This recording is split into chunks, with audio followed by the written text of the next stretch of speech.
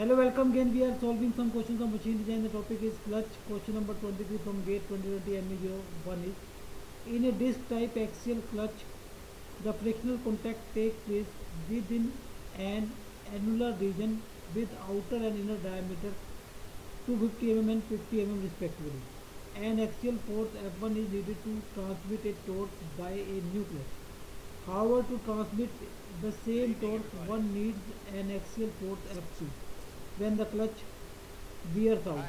If contact pressure remains uniform during operation of a new clutch, while the wear is going to be uniform for an old clutch, and the coefficient of friction does not change, of F1 by F2 is dash round off to 2 decimal.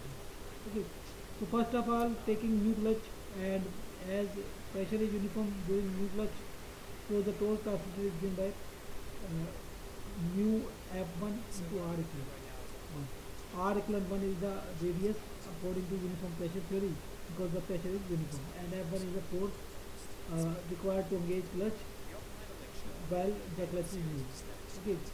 So when the clutch wears out and then uniform wear theory takes place, then the torque transmitted, the same torque is transmitted by the force F2.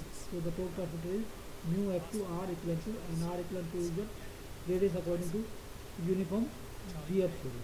So according to uniform pressure theory, the R equivalent is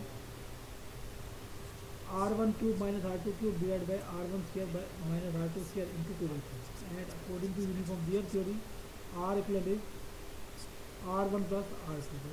Okay. So now the torque transfer is same and coefficient of friction is same for both conditions.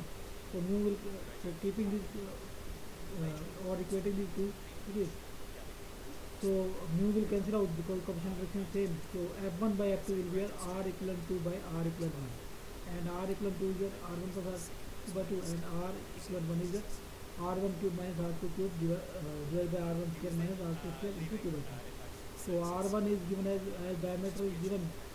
So R1 is given as 125 and R2 is given as 25. So it is 125 plus 25 by 2, and it is 125 2 minus 25 2 divided by 125 square minus 25 square into 2 by 2. So it comes out as 0.87096. F1 by F2 is 0.8706.